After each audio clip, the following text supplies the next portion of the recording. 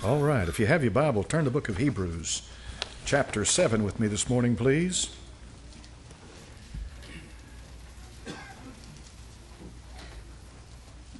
Hebrews chapter number 7 and verse number 22.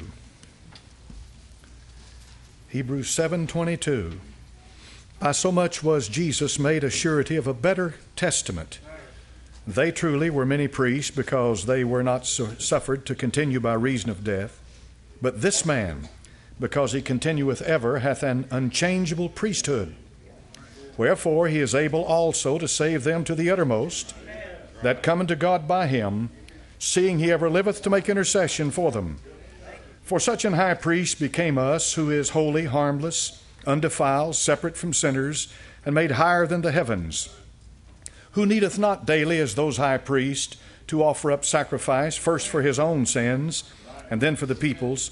For this he did once, when he offered up himself. For the law maketh men high priests which have infirmity, but the word of the oath, which was since the law, maketh the Son, who is consecrated forevermore. Father, bless this holy book. In thy name I pray, amen. Look at verse number 25. You can be seated. Hebrews chapter number 7 and verse number 25. Wherefore he is able also to save them to the uttermost, that come unto God by him, seeing he ever liveth to make intercession for them. I want to preach a message this morning entitled Uttermost Salvation. Notice carefully that the word uttermost, the salvation, is connected directly with the fact that he ever liveth. So therefore, the salvation that we're preaching about this morning is connected with the living Christ, seated at the right hand of the Father. Now, I've preached to you time and time and time again how that the new birth is an event that takes place once in your life, when you are born of the Spirit of the living God, and by that you become a son of God. That cannot change. But the salvation, as referred to here in the book of Hebrews chapter number 7 and verse number 25, is the salvation of your living soul, day in and day out, to bring you to that appointed time when you meet in the presence of the Lord. He's living to see to it that what is needful in your life is ministered to you by the grace of God. Therefore, it becomes an uttermost salvation. The Greek word panteles is translated uttermost here. It's a conjunction of pas and telos. Pas means any and all. In other words, everything related to your salvation. And the word telos means to be brought to the very end. In absolute, complete consummation, everything that you need in order to be saved is provided by the finished work of the Lord Jesus Christ. You need to be saved from the world. 1 John chapter number 2 verse 16, it talks about the two lusts and pride. The lust of the flesh, the lust of the eyes, and the pride of life. This is what drives the world. This is the energy of its life. This is the object of its affection. The lust of the flesh is a monster that will consume you. The lust of the eyes will enslave you. And the pride of life will harden you to Almighty God. There's a progression to this. The flesh, the fleshly mind, the addicted body, the corrupted soul. You can always tell when you've fallen into something that has become your God and has more power over you than you have power. That's the power of sin, is its ability to deceive, make you think you can enjoy it without it enjoying you. You eat it, but it will wind up eating you. It leads to the lust of the eyes, the all-demanding desire to have more and more, but never satisfied. It leads to the pride of life. I will take what I want. I will destroy all in my path. I will enjoy all life has to offer. For I am worthy, for I am me, for I am better than you. Darwin said it well when he said the survival of the fittest. I am simply living out my superior self over you. I'm wonderful. I love me. That is the pride of life. And that is what permeates life and the church that is preached from the pulpits today. The lust of the flesh, the lust of the eyes, and the pride of life. The driving force of this world is not limited to the pagan, agnostic, atheist. It finds its way into the religious world. The lust of the flesh is satisfied on a different level. The flesh is much more subtle and sophisticated than given credit. The lust of the eyes see ever so clearly the things to be gained in religion. The pride of life enjoys the recognition of religious rank and authority. Christ rejected wealth. He rejected recognition. He rejected authority as only it came to him by the Scripture, the Word of God. He did not come to start a new religion, but to fulfill the divine revelation and the truth as to who He is. You need to be saved from the world, and you need to be saved from the devil. Satan is smarter than you. Satan is stronger than you. Satan has far more experience than you have. Satan has a vast array at his disposal. He has a past and a future, and you are no match for Satan. Oh, but preacher, 1 John 4:4 says, greater is he that is in you than he that is in the world. Yes, amen. But who is in you? The old man or the new man? The Bible says to put off the old man and to put on the new man. Ephesians chapter number 4 and verse 22 says that you put off concerning the former conversation the old man, which is corrupt according to the deceitful lust, and be renewed in the spirit of your mind, that you put on the new man, which after God is created in righteousness and true holiness. The Greek word translated put off is apotethemi, which means to renounce. How do I put off the old man? I renounce the old man. When the accuser of the brethren comes to me and says that it's all in my mind, that it was nothing but an emotional experience, I say back to him, Satan, I am not what I used to be. I am a new creature in Christ Jesus. The blood has cleansed my sins away. I renounce you. I deny you. I reject you. You are not my God. From this day forward, a renouncing is taking a position. When you renounce something, you say, I am, by the grace of God, who I am. I've been born again. I've been saved. I've been washed in the blood of the Son of the living God. To renounce is to take a position. To renounce is to declare who you are. To renounce is to bring to confrontation you and Satan and say to him, you are not my God anymore. To renounce, therefore, is to put off the old man. It's not to coddle him. It's not to please him. It's not to make peace with him. You can never make peace with the flesh. There is never a place of peace. It is to bring him before you and nail him to a cross. The Bible said we have crucified the flesh with the affections and lusts thereof. The only place for your flesh, the only place for the old man is to be nailed to a tree. Amen.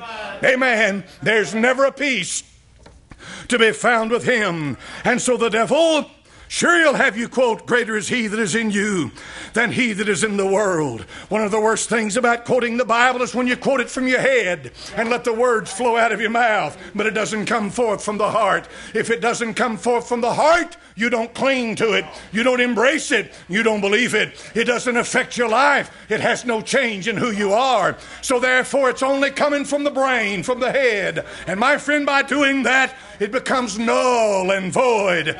You become jaded to the truth. We call it gospel hardened. You hear, week after week after week. You take in the Word of God, but you process it in your mind and you let it fly away quickly. It's got to reach the heart. Greater is he that is in you than he that is in the world. Amen. Who's in you? If it's Christ in you, the hope of glory, there's power in you. If it's the risen Lord Jesus Christ, he has already made us show them openly and triumphed over them. If it is the blood of Christ that you cling to as your righteousness and your strength, then all the thing has changed that's necessary for your victory in this world.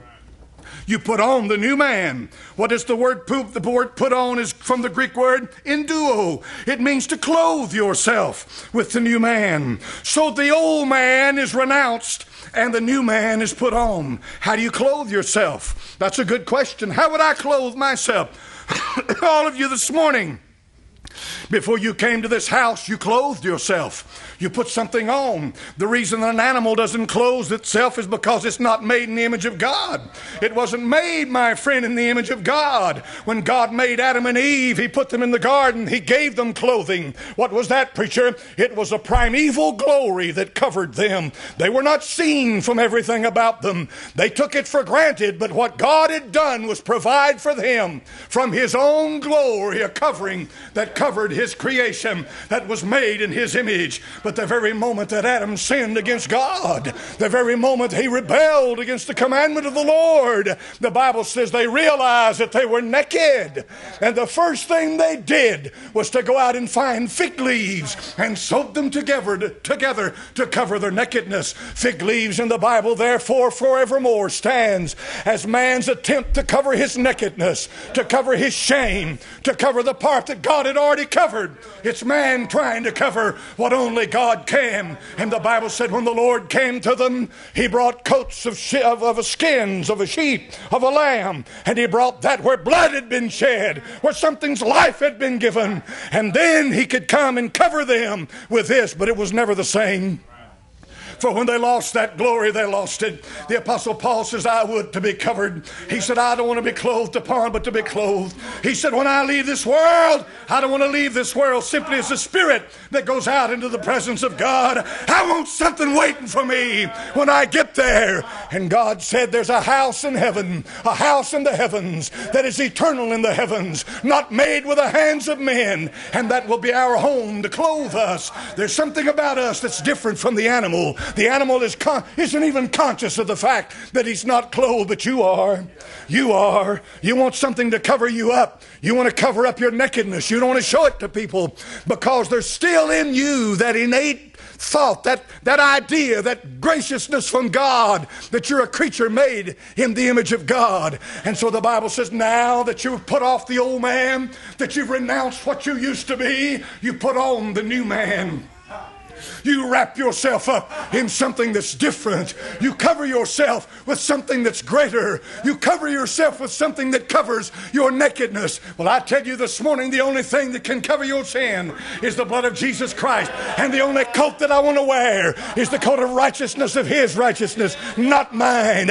I will not parade my flesh in front of you. I will not parade my righteousness in front of you. I will not parade my ability in front of you. Glory to God. Hallelujah.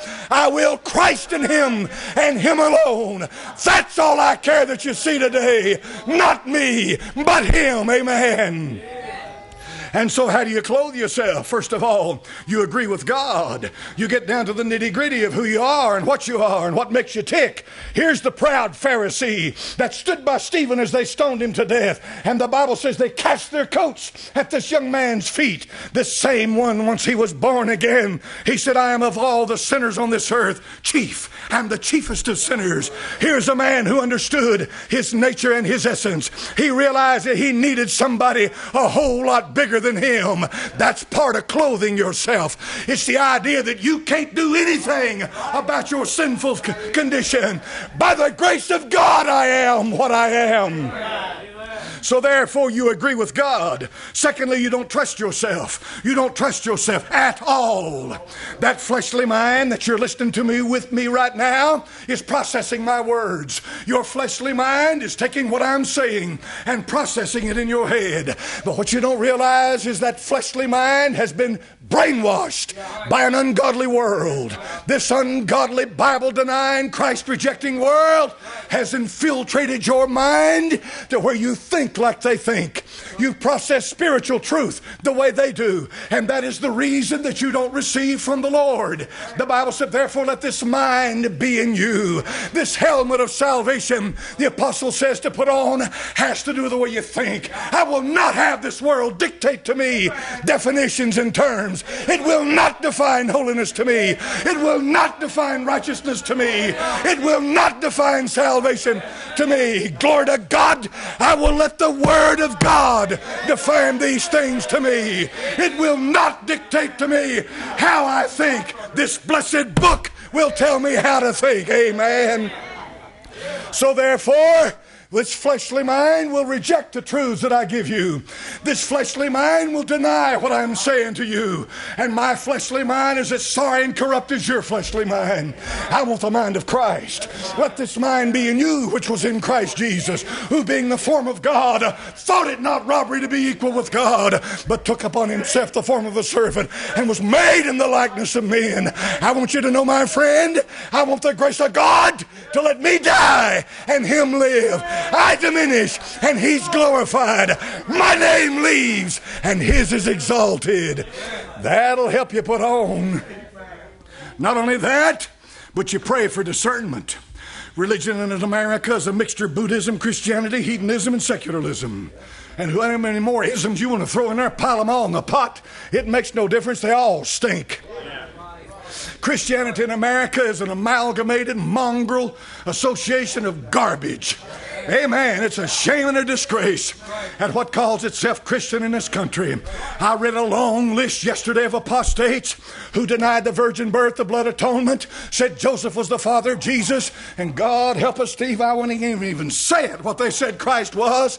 Some of the things that John Lennon said about the Lord Jesus Christ, stuff like that. And let me tell you something, folks, apostasy is apostasy. You better watch how you're thinking. Well, I just like good moral programs on TV. I like absolute righteousness from the Word. What's the difference between morality and righteousness? Righteousness comes forth from the divine. Morality is man's attempt to pull himself up by his bootstraps and make himself look better in the sight of other men. And God has rejected all of it. The Bible said, try the spirits. I got on a web page a couple of days ago, highly recommended by some, talking about how spiritual it was. I got on that web page and looked from top to bottom. Oh, they said a lot about God. They said a lot about the spirits. They said a lot about spiritual things and the vision they had for the world. And I kept saying, where's Jesus? Where's Jesus? Where's he at in all this? Where's Jesus? Hey, where's Jesus? Hey, where's Jesus? He wasn't in it. Had no part of it. It was all a man-made piece of garbage. Try the Spirit. The red flags popped up. If they're not glorifying the blessed Lamb of God that came straight out of the pit. I don't care if they came out of the Baptist church, Methodist church, where they came from. If it doesn't glorify the Lord Jesus Christ, you can have it. I'll give it to you for nothing. Free of charge. It's not even worth the paper it's stamped on. Garbage. But you got to try them. So, it's all about who? Preacher Lawson. That's what it's not. It's not about me. Well, it's about Baptist heritage. Not really. No, it's not about that. Well, it's all about how the Baptist church and the Christian church has affected America. And our heritage is, and it's really not about that. You say, well, it's about my growth in the Lord. No, it's really not even about that. Well, it's about, what's it about, preacher? It's about Him. It's about Him. It's about Him. That's all it's ever been about. That's all it'll ever be about. Do you understand everything of God's creation only has meaning, it only has essence, and it only has a future in the name of Jesus? You realize that everything God's ever going to do for a man, now, past, present, and future, is in the name of Jesus. You realize that God has put power in that name above every name, that at the name of Jesus every knee shall bow and every tongue shall confess. You realize that He has the beauty of holiness, and that's a beauty compared to the beauty of this world. This beauty fades like a tar pit compared to the beauty of holiness. You realize that He's the only righteous one that ever walked the face of this earth, and the righteousness of the Lord Jesus Christ is the righteousness of a man who lived a sinless, perfect life, and that righteousness becomes your righteousness when you believe in the Lord Jesus Christ. You realize that every soul that ever walked the face of this earth lives, breathes, it's going to die one day. From dust thou art, and to dust thou shalt return. And if a soul ever goes any higher than dust, it'll go through the Lord Jesus Christ, who is the resurrection and the life. Everything else that ever existed is corruption. It's all death. It's all damnation. There is no hope and no future outside of the Lord Jesus Christ. You realize that your sins condemn you. Your sins are a burden to you. You can't bear. You can't do anything about it. You can't get it off of you. You can't cleanse yourself. You can brainwash your mind, think you're better. It's not going to change a thing. But let Jesus Christ touch you one time with His precious blood, and He'll wash your sins away. Amen. He is to a sinner, my friend, life, love, liberty, hope, peace, happiness, joy, and the future. He is the greatest thing that ever happened for a sinner. You say, well, preacher, I want to meet one of these sinners you're talking about. Go home and look in the mirror.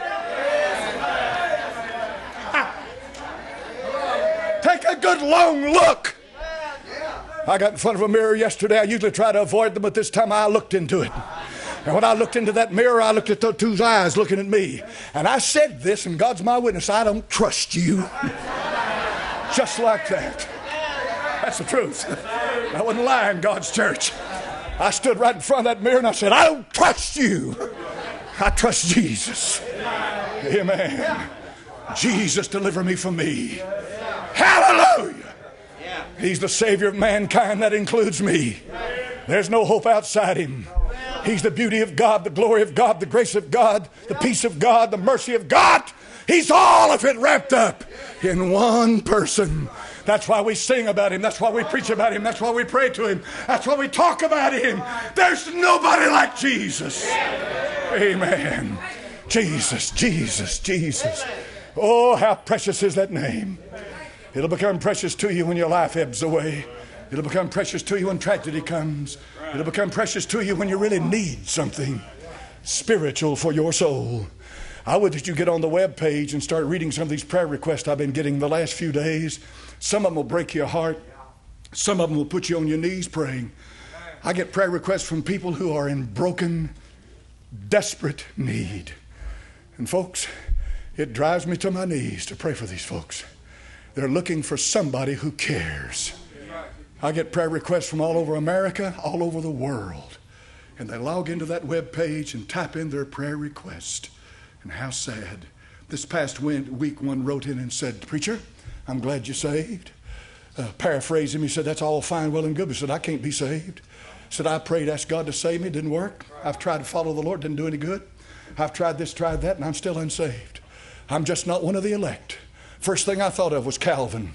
First thing I thought of was his putrefying and abominable corruption of the Word of God. The first thing I thought of was that crowd that gets up and tells you only the elect are going to be saved. When Christ went to the cross, he tasted death for me, you, and every soul that ever lived. I would that he'd watch this. I would that he'd understand that it makes no difference what his sin is. The blood of Christ cleanses from all sin. I would that he'd understand that. And that John Calvin, and I don't care what you think about it, was a maniac. And John Calvin was personally responsible for having a man burned at the stake. Michael Servetus. Look it up. It's history. This man that's praised to high heaven as the greatest thing that ever happened was one of the worst monsters that ever lived when it come to some of his doctrine that he's preaching and spewing out from pulpits today. Are you low down? You can be saved. Are you a murderer? You can be saved. Are you a rapist? You can be saved. Are you a killer? You can be saved. Are you a thief? You can be saved. Are you an adulterer? You can be saved. I'm an assassin, preacher. You can be saved. The grace of God that bringeth salvation has appeared to all men, teaching us to deny ungodliness and worldly lust. That grace is for me and that grace is for you. Hallelujah. John the Baptist said it well. Behold the Lamb of God that taketh away the sin of the elect. Is that wrong? That doesn't even sound right, does it? That's a bunch of garbage. Behold the Lamb of God that taketh away the sin of the world. Blessed be his holy name. Father, in Jesus' name, I've said what you put on my heart to say. Lord, I want them to get a hold of thee and not me. I want them to be filled with thee and not me. I want them to walk out of this house this morning impressed with thee and not me. I can't do a thing for them, Lord. I just simply bring the message. But God, you can do all things. In Jesus' sweet holy name I pray. For Jesus' sake I ask it. Bless the Lamb of God. Amen. Let's stand up this morning, brother. What do we got? Page 306 in your All-American.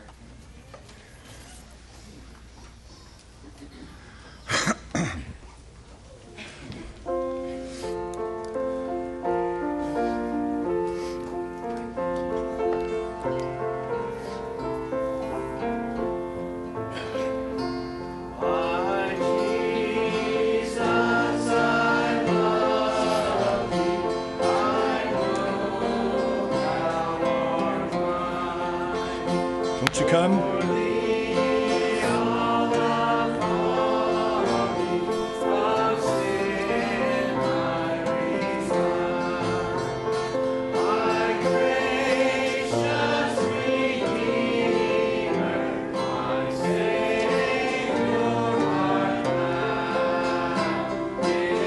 come.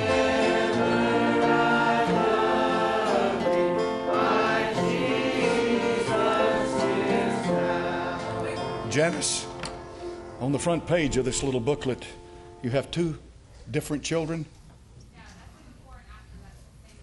Okay, because I noticed the affliction in their left leg. So it's the same child. All right. Won't you come by and look at these little faces right here? These little kids were born into poverty, grinding poverty, with no hope really of ever having anything except by the grace of God. Okay? We go back out into our comforts, into America, you know, and you think, well, does God love them, preacher? How many think God loves these little kids here? I wonder if they fit in Calvin's theology. Does God love them? Yes, He loves them. Yes, He does. You see, when the gospel comes into a people, it immediately starts setting them free, making them free, liberating them. But another benefit of the gospel is He starts healing. Healing. Miracles are performed. That all comes with it. By His stripes we were healed. You see, deliverance. This salvation that I preached about to you this morning, I didn't even talk about that part of it, but that's part of it. To save to the uttermost means every possible scenario of salvation that applies to the believer is yours through the finished work of Christ. Now, of course, does He heal everybody? Well, of course, you get into different studies, different Bible studies altogether when it comes to that. But I'm going to tell you this right now. He heals a bunch of people. I've watched children. I've watched holes in hearts being closed up. I've watched them raised up time and time and time again by the power of God. So is there a benefit to preaching the gospel? Absolutely. Because it brings the light and brings salvation. And without it, there's nothing but ignorance and damnation. We'll have a word of prayer and we'll let you go. Don't forget the Treese family today. Pray for the family, pray for his mother, and we'll meet again this evening, 6 o'clock for the evening service. Y'all keep that in mind. We'll meet again Wednesday night, 7 o'clock for prayer meeting. Pray for Tom Berry. He's on his way back. She said he'll be back tomorrow evening. I'm tickled to death to hear that he made it a whole week and didn't have any, or however long he's been down there and had any trouble with his head. I'm glad to hear that. That's an answer to prayer. Amen. Brother Robert Gibson, will you dismiss us, please? Lord Jesus, once again, God, you spoke to us. No doubt, Lord, your sweet spirit, God, has moved throughout the crowd this morning. God, this message, God, the power of this message, God, that you sent. Lord, let me that one, God, that Satan, Lord, is trying to pull away. But yet, Lord, your spirit, God, is touching that heart, drawing them to yourself. God, we pray that love, God, extends itself. God, maybe this evening, sometime, somewhere along the way, before it's too late, they'll cry out to this Jesus that's been preached about this morning. Say, I'm the one, Lord, save my soul. God, we'll glorify your name for it. God, there's been requests that's been made this morning. God, we lift them up to you. You know how to touch them. You know how to work. Yes. Most of all, Lord, we thank you for Jesus, that precious blood that was shed on Calvary. Lord, if it wasn't for that blood, God, we'd all be in hell. Thank you, Lord, for saving old sinners like me. We glorify your sweet name, give you all the honor and all the glory, which is in your precious name. Lord, we pray and ask these things. Amen and amen.